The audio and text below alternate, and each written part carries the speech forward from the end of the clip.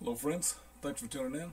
I'm Big Matt, and today we're going to be working on a TEAC X-1000R reel-to-reel. In some of my previous videos, I've talked about the switches that control the tape speed and the reel size on the TEAC X-1000R. This is the switch in question. Close in on it a little bit.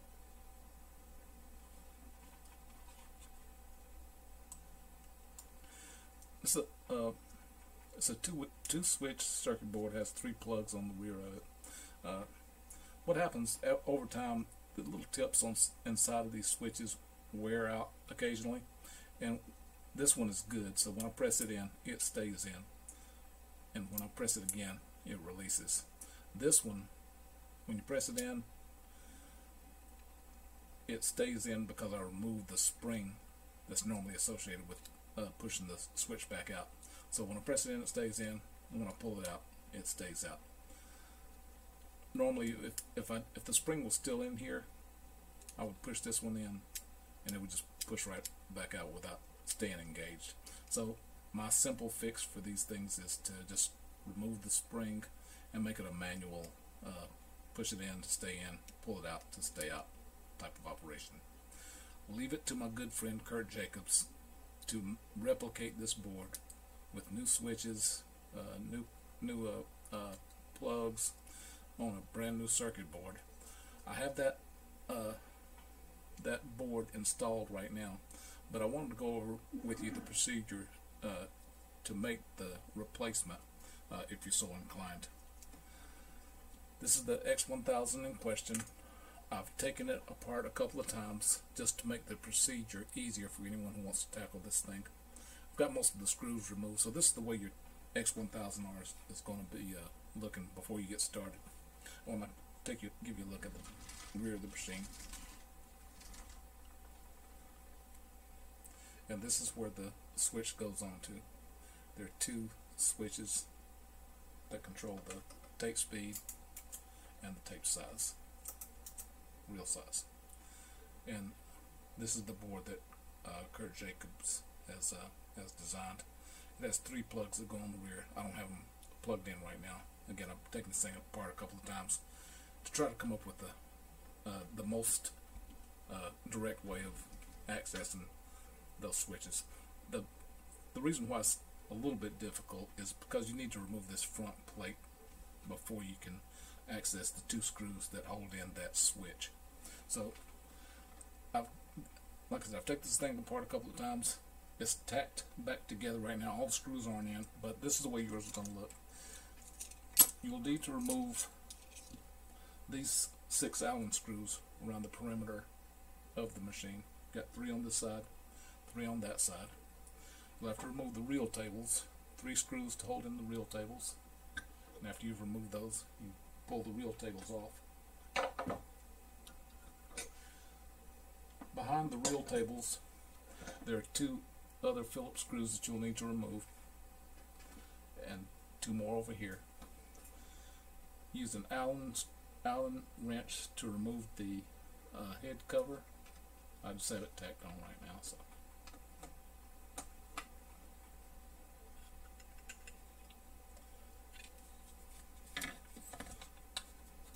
Next, you'll remove the pinch rollers. They simply unscrew with this cap. And you can keep all these parts inside the head cover. Do the same thing with the other pinch roller.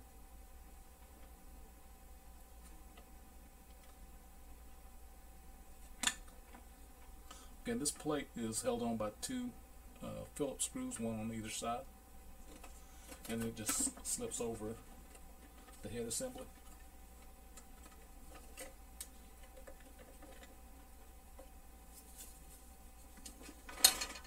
This auto splicer switch, I just have it just sitting in there for now. But when you remove the front plate, it pops out also. So it's probably best to go ahead and remove it from the start. It just pulls straight out. And there's a slider, little slide switch behind it. You just set that aside. Okay, now we're at this point. The tension rollers, I've already removed them. On most of these TEAC units, you unscrew the cap on the pinch roller, and then you remove these other parts of the roller and this little base here. But on the 1000R, you remove the screw from inside the machine. It's right behind this little opening. Remove the screw. The tension roller comes off, and once you've got the screw out, put it back in here for safe, inside the little post for safekeeping, and do the same on the other side. You'll also have to remove the auto reverse knob and the pitch control knob. They're held on by small Allen screws. Let's pop those guys out. Okay, and moving to the side of the machine, you'll need to disconnect this top plug. And that goes down to the right tension arm. And that's going to give you enough room to where you can pull the faceplate off the machine. There are 1, 2, 3, 4, 5, 6 more Phillips screws that need to be removed. Be careful when you do this. Leave one in if you remove the other 5, and just be really careful when you remove the last one, because this head assembly and the capstan motor will start moving once you remove all those. And we'll get ready to do that now. I need to remove this last Allen screw that I have holding on the front plate.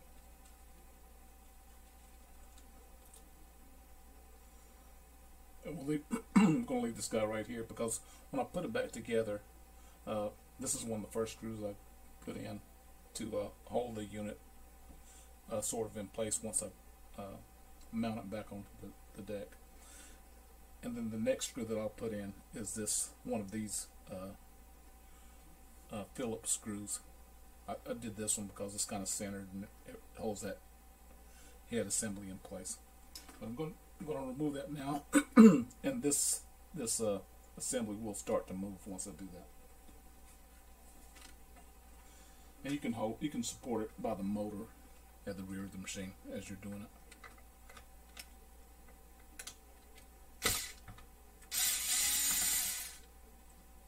Okay, once you have that final screw out, this assembly will sort of back or tilt back, and when you begin to take the front plate off, these two switches will are going to stay in place, and you're going to pull the front plate away from them. Okay, just be real careful when you're pulling the front plate off. Just take your time with it. And if you have a helper around, that would be great. Be careful with the wires on top of the head assembly. You don't want to damage those guys. And just ease the front plate away from the deck.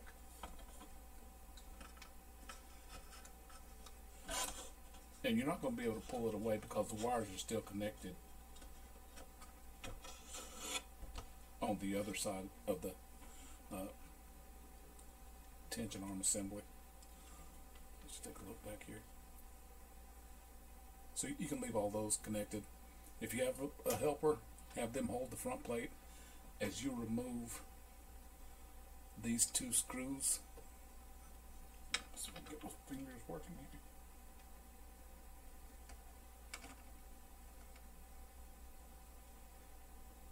Okay, the two screws, you'll see them once you get in there. One is here, right beside the switch, and the other one is just on the other side of this switch. Two small Phillips head screws. You'll also need to use a pair of needle nose pliers to pull these cotter pins off the switches. I'm going to demonstrate one of them. Just use some needle nose or hemostats or something like that, and grab the cotter pin and pull it straight up. And once you do that, that releases the knob that mounts onto the switch. You'll need to remove those before you can pull this new switch assembly out. And then to put them back on, just use the same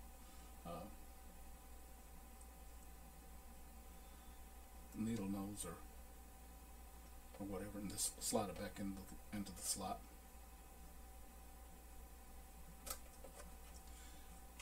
And that keeps the knob in place. Okay, and then once you've done that, just once you've removed and replaced the switch with a new one, you'll plug in those 3 jacks, those 3 plugs in the back, and then you're ready to begin your reassembly. And again, I found the easiest way to do this is once you get it lined up and you get it close to being in place, insert the screw on this side to get it started, and then lift up on that motor so you can put this screw in right here. My fingers touching.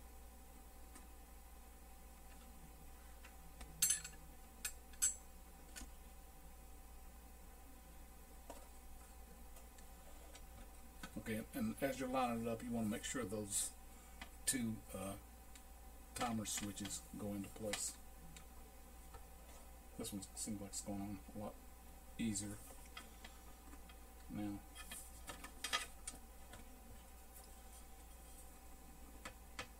And if one of those things come out, it's no big deal. Just put it, just get it to about this point, and then you can screw in the Allen screw here at the bottom.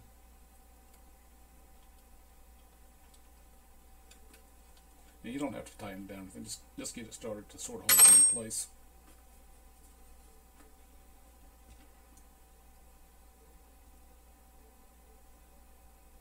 Certainly would be a lot easier with a helper, but that never happens. So we're going to get those 2 switches in place. Just reach behind the unit. Probably have to stand up so you can see what you're doing, and just reach right through, and you kind of guide those switches into place.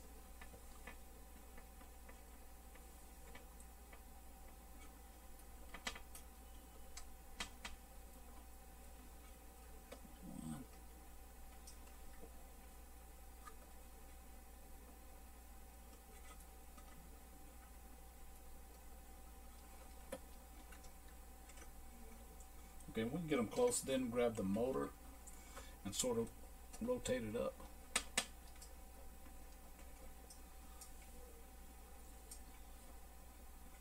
Until you can get the holes aligned.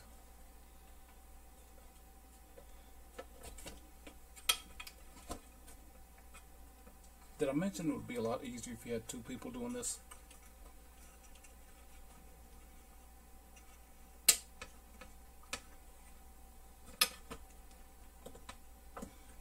About there.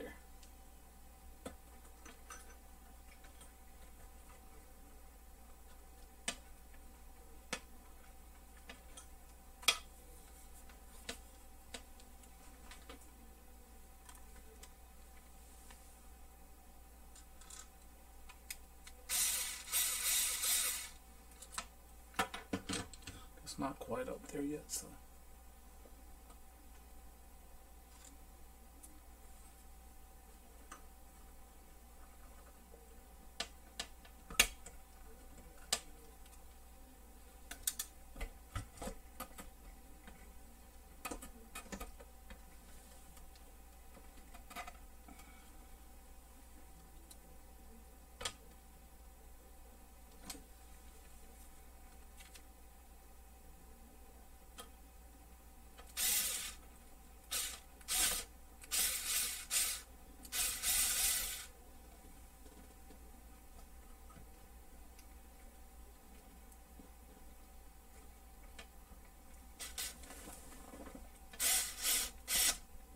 okay, and once you get that screw put into place, it'll be a lot easier to line everything else up.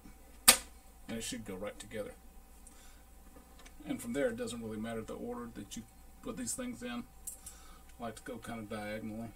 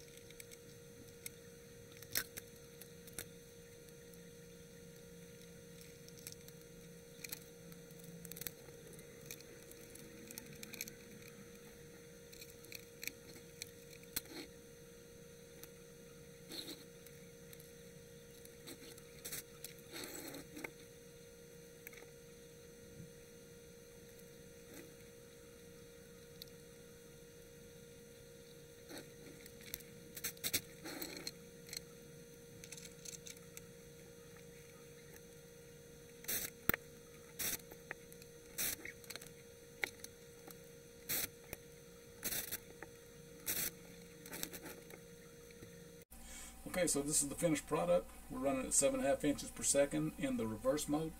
We're going to drop it down to 3 3/4 using our newly installed switch. Switch stays engaged, and we're running at 3 3/4 inches per second. We'll switch it over into the forward mode and check it at 3 3/4 inches per second, and then at 7.5 inches per second. Okay, and we'll also check our real size switch. It stays engaged as it should, and it releases also. Installing the switch wasn't as difficult as I first envisioned when Kurt first told me about this switch that he was making. I wasn't looking forward to installing it and checking it out and stuff, but after I did it a few times, it became easier and easier. And I'm hoping that this video that you can see that it's not that difficult, a little bit time consuming, but everything's pretty much straightforward. And if you need one of these switches installed, you can certainly do it yourself. You can always pull the spring out like I've been doing in the past, but I don't think I'm going to do that anymore on this particular unit, because a half hour invested, got a new switch or new switches installed. Good piece of a good addition to this machine that'll probably last another 40 years. Definitely worth the time and effort to install this new piece of equipment. If you need one of these, I can put you in touch with Kurt Jacobs. Just hit me up below, and you can get these things directly from him. Again, I'm Big Matt. This is the TEAC X-1000R, and thanks for watching this video.